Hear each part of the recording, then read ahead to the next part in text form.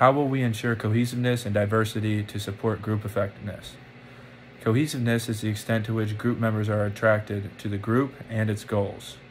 Cohesiveness is very important to the overall work of your group in any situation. If everyone works well together and can compare and contrast ideas without causing arguments or hostility, the group will generate the best results.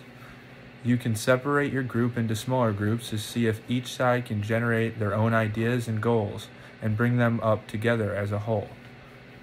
This may produce different ideas and ways to find out solutions. Diversity goes really well with cohesiveness. Diversity in groups is based on the idea of combining new ideas based on background and other physical and mental traits. If you have a group of people all from the same area and believes in the same things, you may not ever think outside of the box. If you can bring different ideas all together, then there is a better chance of success. Having more than one view may rule out bias and create a more neutral way to think. You can diversify each person's educational background, for example, science, finance, English.